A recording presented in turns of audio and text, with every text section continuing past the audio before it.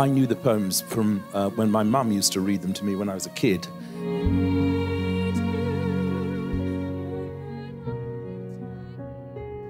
I can't speak for Andrew Lloyd Webber, but he must have noticed something of the theatrical in all of Eliot's poetry. Eliot's first marriage to Vivian Hay Wood was a whirlwind romance, and she was obviously quite unhinged in many respects. So their marriage began to disintegrate, but theirs went spectacularly off the rails. And by the end, she was in fact sectioned and died in a mental home. It's such a sad end. And as he said many years later, the marriage brought to her no happiness, and to him it brought the state of mind out of which came the wasteland. I feel that Eliot was closed to human love for a lot of his life, partly because his first marriage was such a disaster. The real break seems to come in the 50s when he meets Valerie. Behind the mask, the massive mask, there was a frivolity and a joie de vivre, which Valerie unlocked. Eliot is a man who writes through agonies. I mean, Eliot was a towering figure in both poetry, literature, and, dare I say, culture in the 20th century. There's no one like him. He's part American, part English, but he was based in England, and he's absolutely unique. You know, Eliot came from a very constricted, emotional background. Eliot's upbringing really instills in him this sense of a sort of almost Puritan duty in the goodness of work. I think of that little story about Eliot as a child. And of course, over the very high back wall is the Mary Institute, the girls' school that was founded by his grandfather. And Eliot talks about being able to hear the boisterous, female, sociable sounds of the playground and the laughter of the children in it. And this is a world that he finds both beguiling and perhaps slightly frightening, and yet is always excluded from it. You know, I think you can look at Eliot as a person who was trapped by the morality of his times, but also who in many ways transcended it. He came to Oxford to study at Merton College and to do a year of philosophy after he had finished 3 years as a graduate student at Harvard. And I think that at that point he was in love with a young woman called Emily Hale, who came from the same background as he did. He declared his love, and she didn't appear to him to return it. So I think that Emily Hale lingers in his mind. About 2 months later, in the next university vacation, he meets a young woman of his own age, Vivian Hay Wood, who is very advanced, as she's got strong opinions, and they're very honest opinions. What is crucial to Eliot is that she's very really responsive to his poetry. He was essentially an Edwardian poet. Think, Rupert Brooke, Edward Thomas. He's, the new tune of all time. He's absolutely... Love song of Alfred J. Prufrock is the most extraordinary departure. It is staggeringly original in those times. The reason why we still read Eliot is because of the rhythm and the pacing of the writing. He's an absolute genius when it comes to using the pace of a line. But one of the other things that he is incredibly good at is producing really arresting imagery. So that poem begins with, "Let us go then, you and I, when the evening is spread out against the sky, like a patient etherized upon a table. Let us go through certain half-deserted streets, the muttering retreats of restless nights in one-night cheap hotels, and sawdust restaurants with oyster shells." So that image of the patient, etherized, literally drugged, laying out prone on a slab, it's a complete shock. You're expecting some sort of elevated, romanticized image of the evening sky, and he absolutely breaks that expectation. So he's a great and innovative poet. His friend Ezra Pound said the only job of a poet was to be original, make it new. And Eliot was making it new on a colossal scale. He cultivates Eliot. He sees Eliot's genius in the early teens when the love song of J. Alfred Prufrock comes to him. He understands that Eliot is really even a greater poet than he is, and that's not easy for Ezra Pound, I think, to admit. Pound said, look, if you want to make it as an American writer, you have to make it in London first. Now, Eliot is very like Prufrock in some ways. For I have known them all already, known them all. Have known the evenings, mornings, afternoons. I have measured out my life with coffee spoons. That he's measuring out his life with coffee spoons. And the wish, the deep buried wish to utter an overwhelming question. Do I dare? Do I dare disturb the universe? In a minute there is time for decisions and revisions which a minute will reverse. Right at the very end of Prufrock, there's a moment where we turn to the mermaids, and Prufrock says, I can hear the mermaids singing each to each. I do not think that they will sing to me. And it just seems to me that this is this exquisite moment where we acknowledge the failure of communication, the inability to reach that moment of joy. And yet, by virtue of Prufrock talking about this moment, the mermaids, they might not sing to him, they might not sing to us, but we hear them nevertheless. Shall I part my hair behind? Do I dare to eat a peach? I shall wear white flannel trousers and walk upon the beach. I have heard the mermaids singing, each to each. I do not think that they will sing to me. I mean, he came to England to study philosophy. He read a book by Symonds, which was about French symbolist poetry. The French symbolists were writing in the late 19th century. And he suddenly became very, very interested in French poetry. It's partly why he goes to study in Paris. And he starts writing in the style of Jules Laforgue in particular. And that's what produces the love song of J. Alfred Prufrock. His first great poem to be published, The Love Song of J. Alfred Prufrock, is published the month he marries Vivian. Eliot's first marriage to Vivian Haigh Wood was a whirlwind romance. What took place on the 26th of June, 1915, was this impulsive marriage where neither party told their parents. They went to the Hampstead Registry Office with 2 witnesses, and the deed was done. He was a young man, and she was obviously quite unhinged in many respects. It's not really clear that either is what we would say in love with the other. I mean, they're drawn to one another. There seems to be some kind of real attraction that other people noticed. And Vivian was, I mean, it sounds so minor to say she was a great supporter of Eliot's, but she really believed in his greatness. I think that it was overwhelming to Eliot that here's somebody who wants him to be a poet. And if he married her, he wouldn't go back to America. He had an unerring instinct for what he needed to do in order to be the poet that he wanted to be.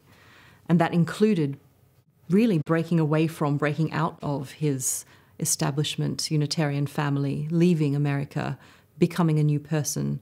Eliot's family always expected him to come back to Harvard and teach in the philosophy department there. You could say that that rejection of the career that was laid out for him in America liberated him to become a poet. That action locked him into England. So in the end, he becomes even more English than the English because he is sort of aping a certain kind of cultivated English persona. He gets his, umbrella and he starts dressing like the quintessential English gentleman. And he works at the bank. So there was a positive side to the marriage. I want to emphasize that because Vivian was not an ordinary woman. She was very sophisticated, very well turned out, very beautiful if one looks at her early photographs. When he does marry Vivian, it's quite possible that he was a virgin in his mid-20s when they married. And then as we've discovered the adultery that took place with Bertrand Russell, one can only speculate how sort of crushing or devastating this would be.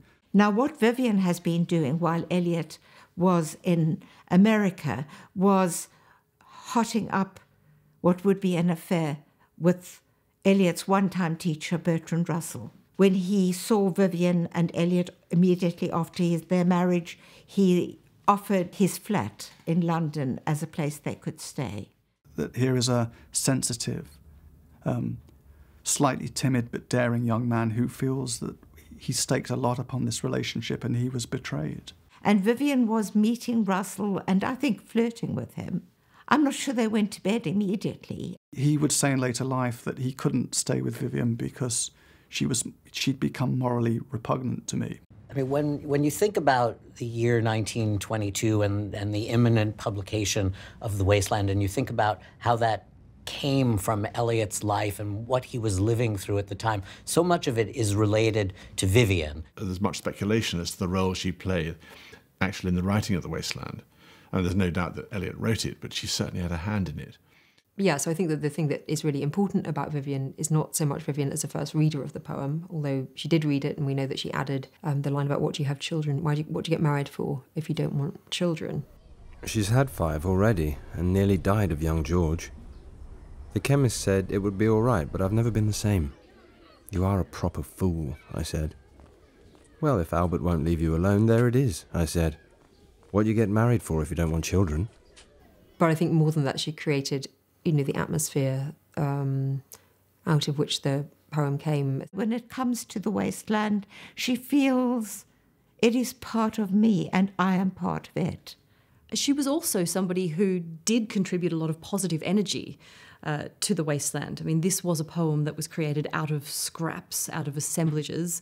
It was brought together out of lots of moments that could have been dead ends or blind turns. And the fact that she does provide this encouragement, writing wonderful. So if the marriage produced The Wasteland, on one side of the coin, maybe the unhappiness is necessary. It's a necessary part of The Wasteland. I think that is true in terms of their marital relationship. April is the cruelest month, breeding lilacs out of the dead land, mixing memory and desire, stirring dull roots with spring rain. Winter kept us warm, covering earth in forgetful snow, feeding a little life with dried tubers. I think The Wasteland is sort of literary ragtime. It's pop. It's drawing on all kinds of culture. It's demotic. It's obviously reflecting the extraordinary events of the First World War and the things that have been done to the people of London, and particularly by the war. What are the roots that clutch? What branches grow out of this stony rubbish? Son of man, you cannot say or guess, for you know only a heap of broken images where the sun beats. The thing that it does that remains quite unique in 20th century poetry is a kind of commitment to multi-personal voicing, so that there are a lot of people who speak in the poem, and they speak in their own idiolects, their own languages often, and the dividing lines between those people are not clearly demarcated.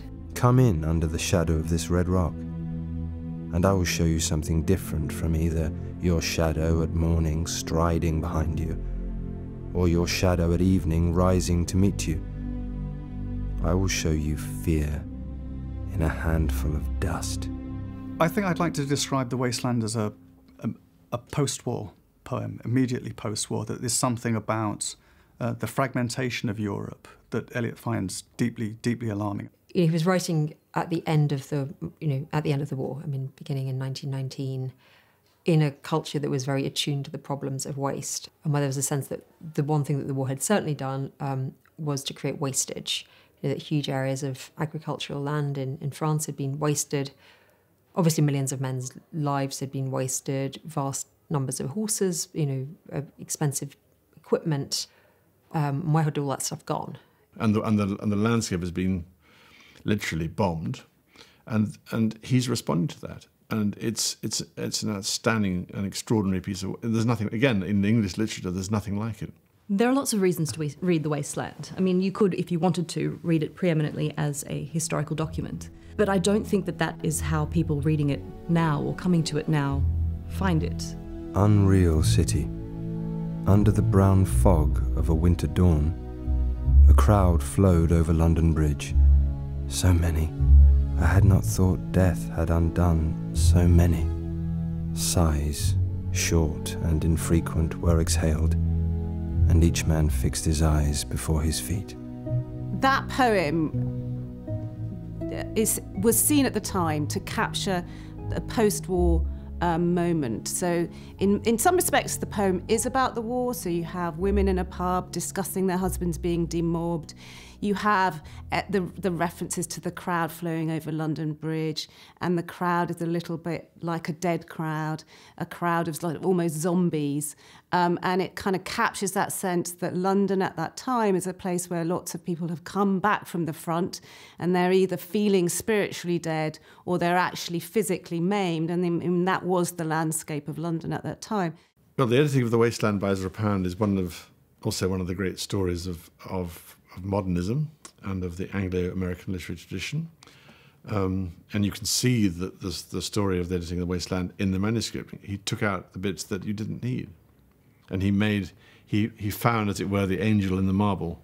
So originally, as you know, the Wasteland was about twice the size, and Eliot gave the poem to Pound, who edited it, and he cut out huge sections of that poem. Pound had the confidence to know what to cut, which is quite a difficult thing to know, and he had enough confidence to do that. And Eliot had the internal confidence to accept it, because many writers, lesser writers, don't like being cut.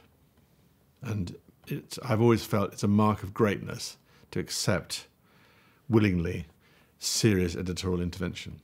I think in terms of modernism, which is this extraordinary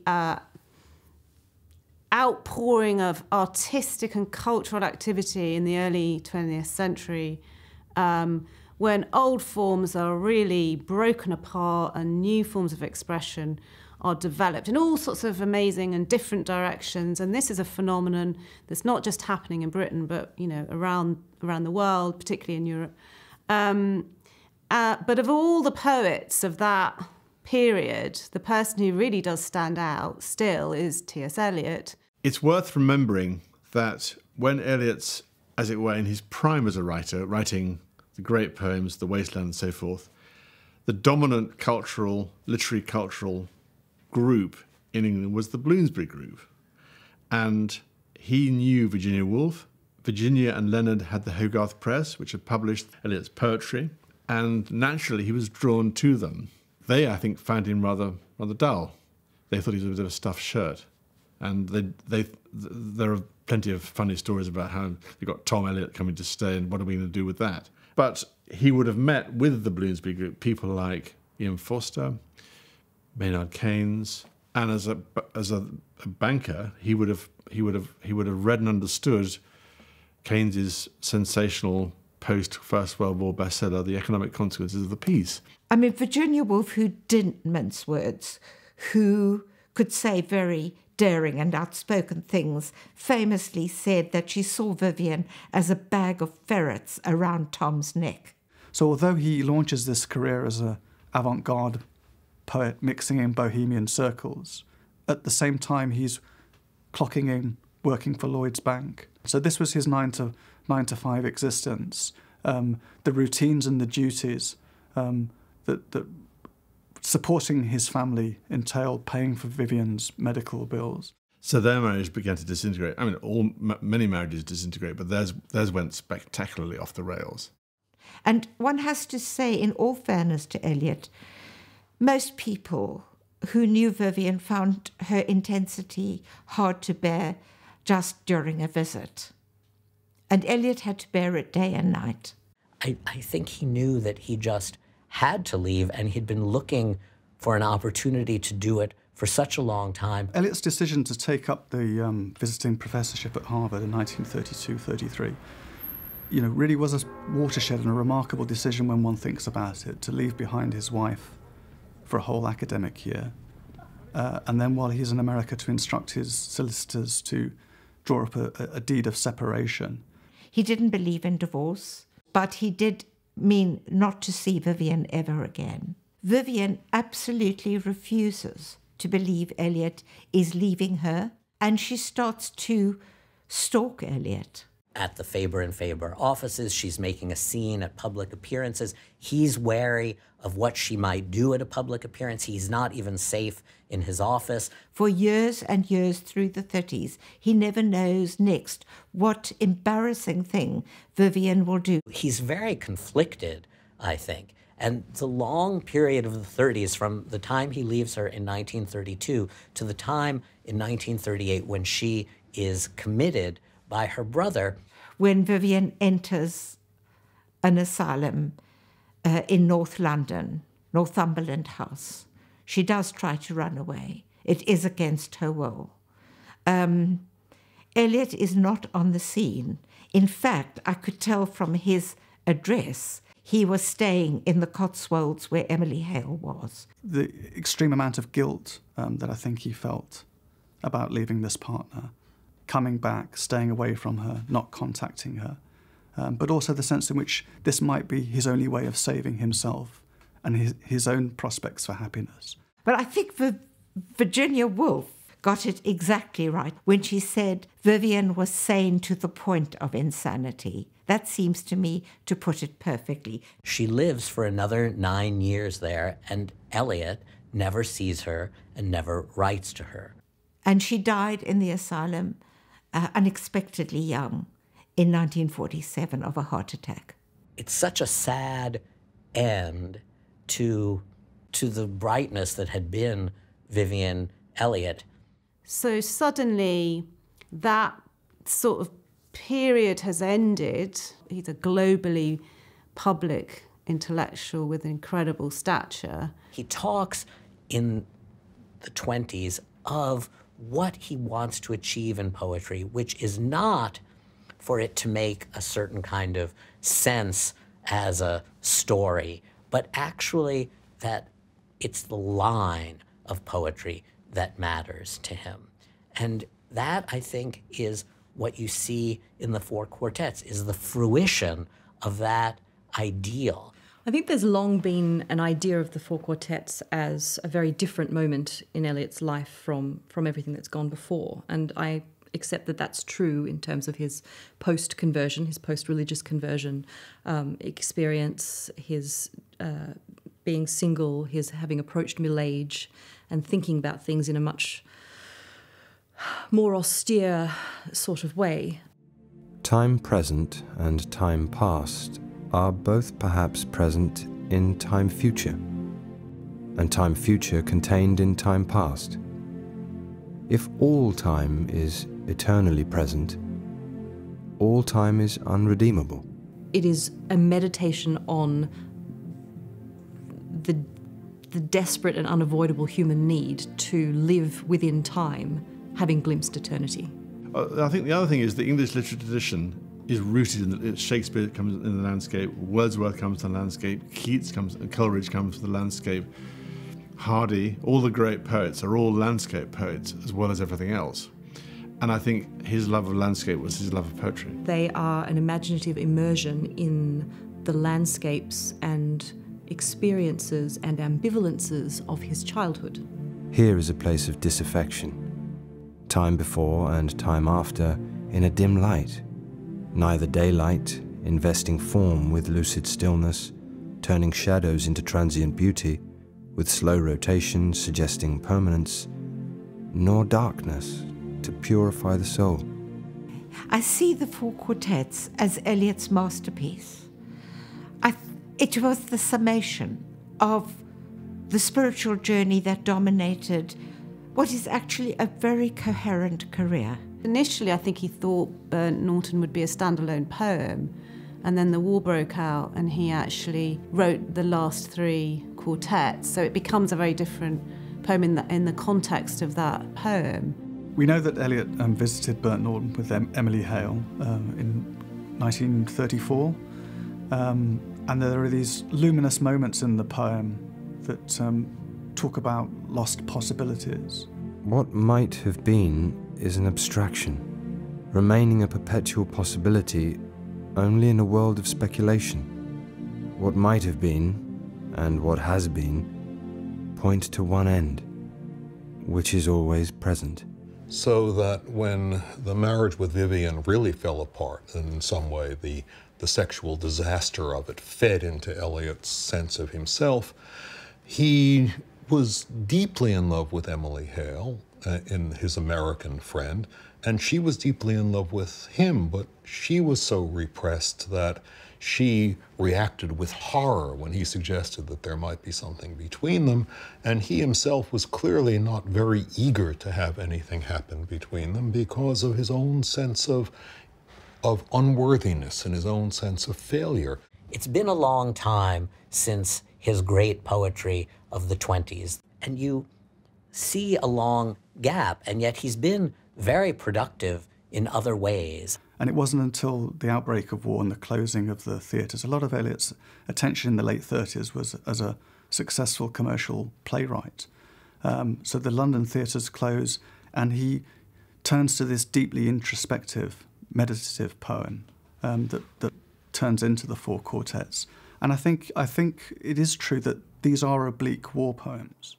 Yeah, if you go to Burnt Norton, and I've done this, with the poem in hand, you can walk through Burnt Norton. The poetry will lead you across the grass, through the copse, up the hill, round the empty spring. You can just, all the things that in the poem can be found in the landscape. Now, the use that he puts to that as an allegory of his own condition it's a poetic use, but the landscape is unquestionably what is documentary.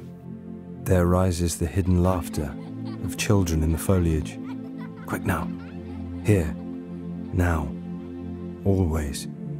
Ridiculous the waste, sad time, stretching before and after. I think there's something haunting in that line in the quartets, ridiculous the waste, sad time, stretching before and after. Here is someone sort of giving up on the world of human beings, the world of love, the world of society, all those Lorentzian values that he felt that Eliot had run away from. In my beginning is my end. In succession, houses rise and fall, crumble, are extended, are removed, destroyed, restored, or in their place is an open field, or a factory, or a bypass. East Coker, particularly, is the poem where Eliot is articulating his family's ties and relationships back to a landscape that in many senses he had left behind and to which he'll ultimately return. And of course he did return to East Coker and his ashes are stored there. But equally I think Eliot is cautious about the desire to place ourselves too carefully within history. Each of the quartets begins with something personal, but moves very quickly into the general, because this is great universal poetry. And what he's doing is laying out a pattern, the pattern of the spiritual life. You are here to kneel, where prayer has been valid. And prayer is more than an order of words, the conscious occupation of the praying mind, or the sound of the voice praying. And I think Eliot comes in the end, the last quartet, Little Gidding, to a place where prayer has been valid. It's a very tiny church not far from Cambridge, one of England's hidden places. Part of the extraordinary complexity and I think poignance of the last movements of Little Gidding are that they simultaneously acknowledge our need to be rooted, our desire to continue playing out the patterns of our history, our inability to escape from history.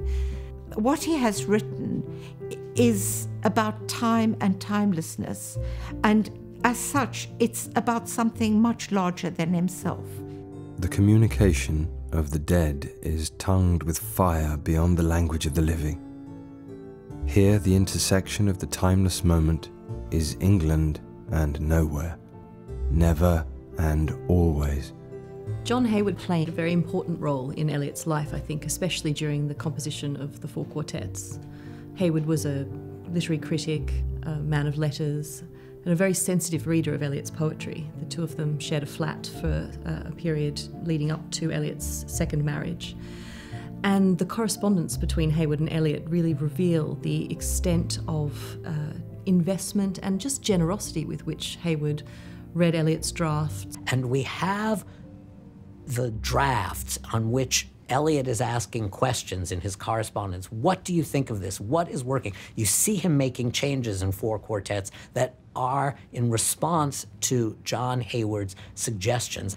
He was the imaginative proving ground, I suppose, for those poems in the way that Vivian or even Pound might have been for The Wasteland.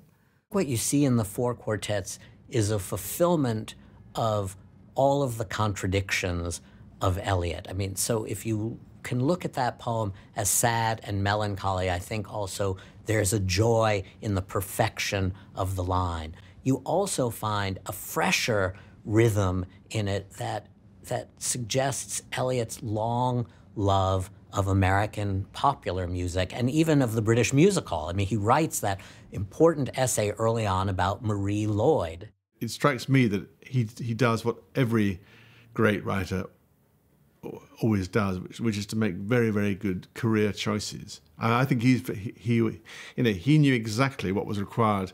He became friends with the Bloomsbury Group because they were the hot group in town.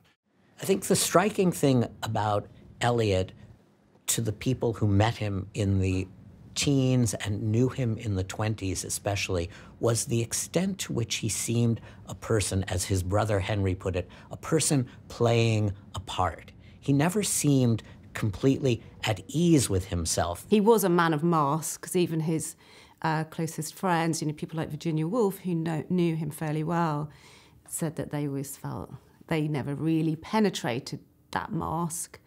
So this is who he is on some elemental level, a person deep inside himself, hidden behind a mask. One of the things I think we don't think about often enough in thinking about Eliot as the man behind the poetry, the man that suffers and the mind that creates, is the deep loneliness that I think he suffered all of his life.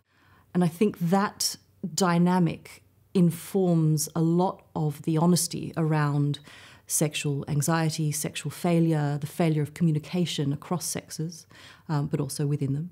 Whether that mask is a way, again, of both revealing and concealing the isolation and the suffering that Eliot himself feels is an intriguing question.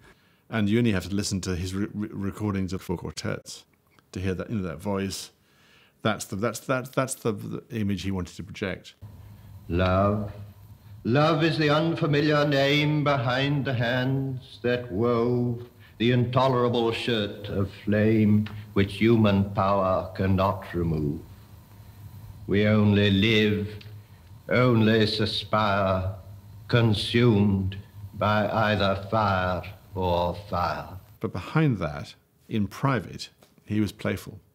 You get the sense of a person who, whatever his problems, also has a great sense of humor. I think the other thing about T.S. Eliot, which gets forgotten, was that he loved the films of the Marx Brothers, and late in life actually corresponded with Groucho. To think of Groucho Marx and T.S. Eliot being in the same room is a surprise, no less that they would have things in common or enjoy one another's company. Dear T.S., your photograph arrived in good shape, and I hope this note of thanks finds you in the same condition. I had no idea you were so handsome. Why you haven't been offered the lead in some sexy movies I can only attribute to the basic stupidity of the casting directors. I've heard plenty of people talk about him, because when I was at Faber and Faber, there were plenty of people there who had known him, and they describe a shy, introverted, rather laconic character, but one who was given to great mischief and great fun. He had a playful interior. When you look further ahead, the real break in that mask seems to come in the 50s, rather late in life, when he meets Valerie. Eliot won the Nobel Prize in 1948 and was swamped with mail, and his then secretary couldn't cope with the demands of answering the fast mail, and so he advertised for a new secretary. And the novelist Charles Morgan had Valerie Fletcher, as she was, as his secretary, and he recommended Valerie to Tom as the replacement. What neither of them knew was that Valerie had had an obsession with Eliot since her teenage. She'd read The Journey of the Magi when she was 14 and had become obsessed, this is not too strong a word, with Eliot and his work. And she knew it by heart, and she'd followed him.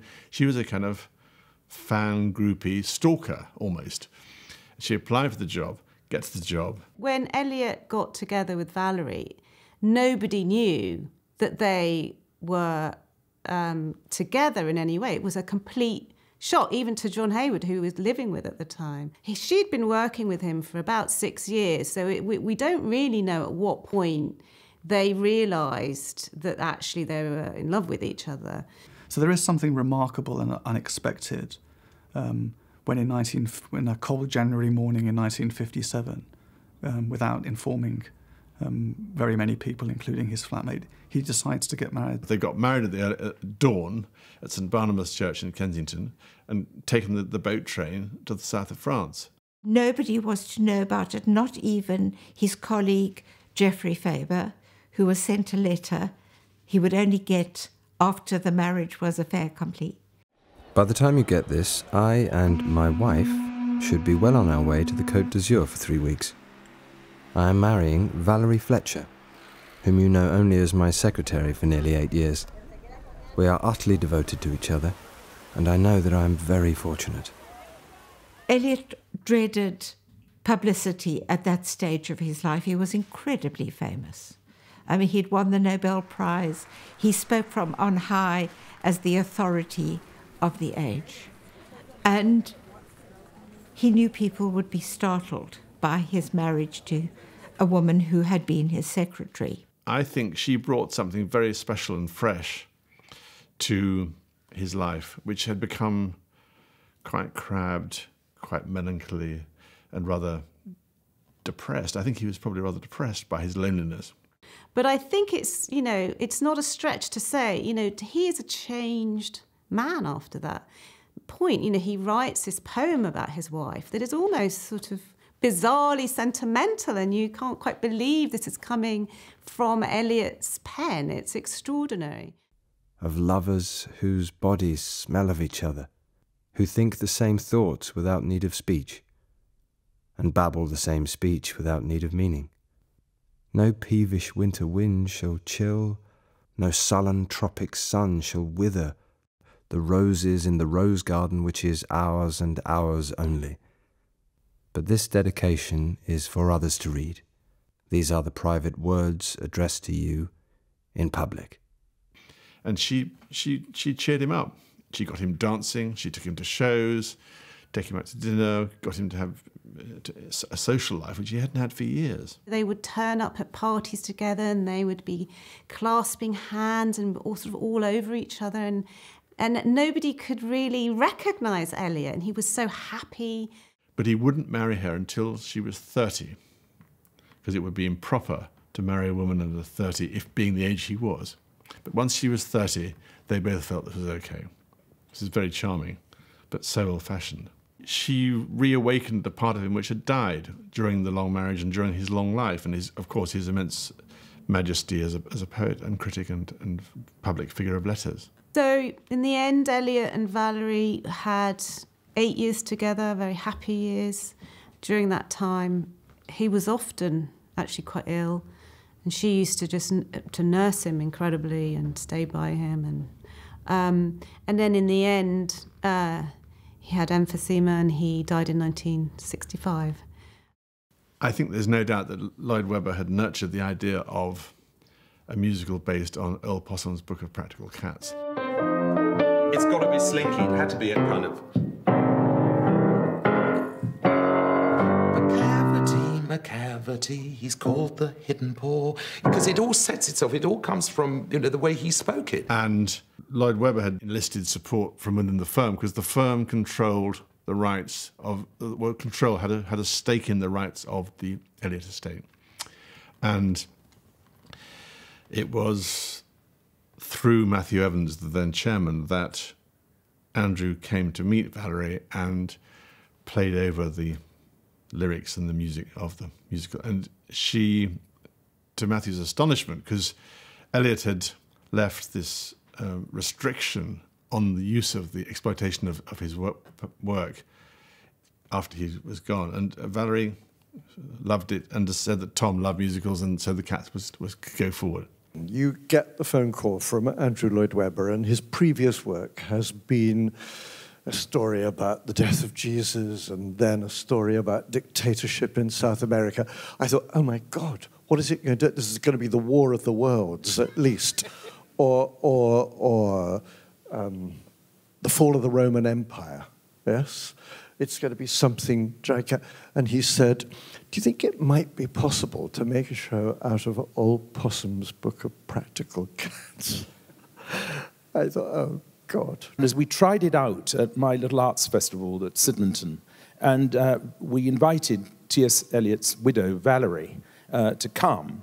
And after the concert, which she obviously liked, she said, there are these other poems. And one of them was a poem about Grisabella the Glamour Cat that had never been published because Tom Eliot thought it was too sad for children. And that changed everything, because then we had a theme of something to do with mortality and something that was highly emotional, and consequently it was possible to create a story in the interstices of the poems. The use of Eliot's poetry as the foundation of Cats is another one of those, quote, contradictions that people see when they think only of the T.S. Eliot of The Wasteland. The song Memory, which is the greatest hit, was really hashed up from a poem which we all read at school called Rhapsody on a Windy Night, and it's a mashup constructed by Trevor Nunn. So the whole thing is a fantastic mirage. I think it's very important to remember that in the 30s, in the 40s, in the 1950s, Eliot was a man of the theater. He worked in the theater as a very productive, very successful playwright. He had successes in the West End, he had a success on Broadway, and he was an acclaimed playwright. No, they used to go to the theatre a lot when they were sort of first married, and you can still see, I think, some of their theatre programmes. He would annotate the programmes, or they would together, recording their impressions of what they'd just seen, My Fair Lady or Beyond the Fringe or whatever it was. And so she was trying to keep, I think she wanted to keep him young and interested. I was at the first night of Cats, and I sat between Valerie Eliot and I think one of the Faber family. And I remember in the interval, after the first half, we all looked at each other and we all shrugged.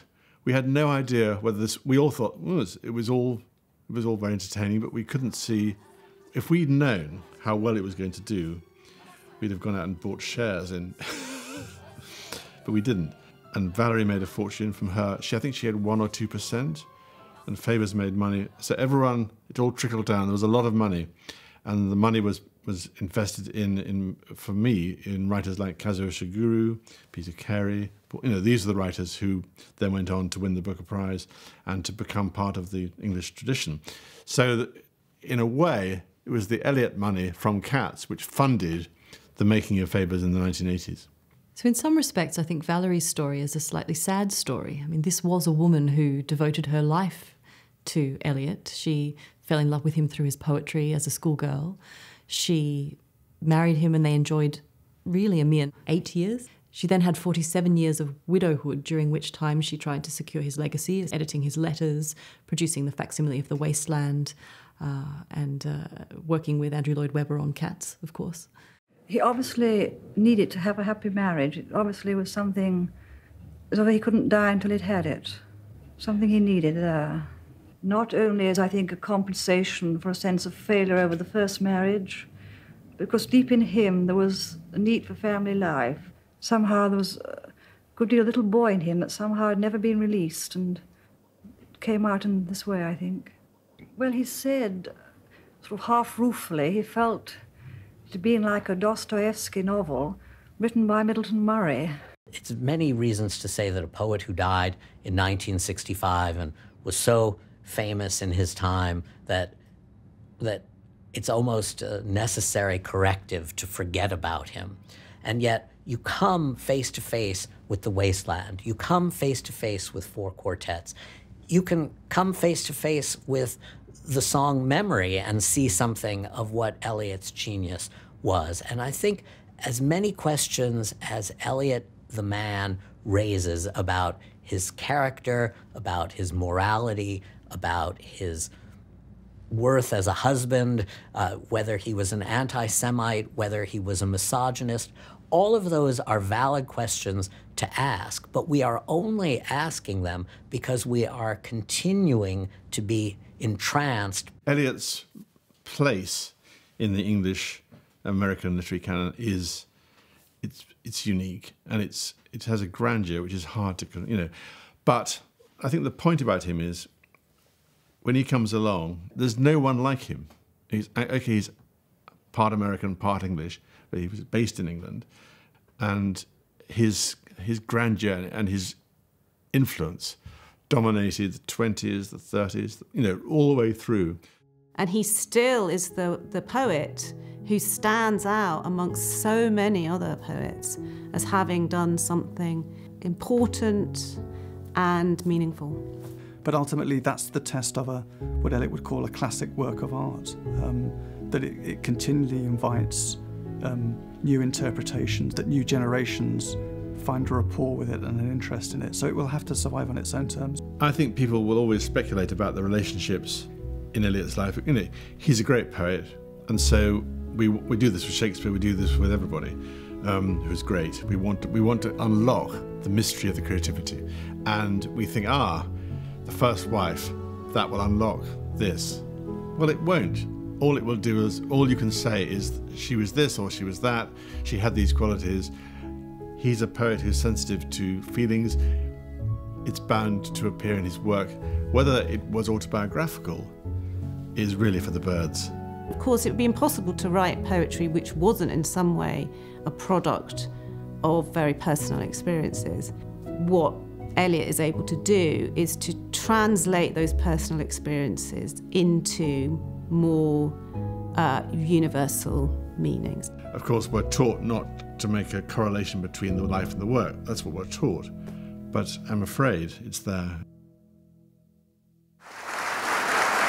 You know, I hardly knew anything about Mr. Eliot's works. I knew he had written The Wasteland, which is the history of American television.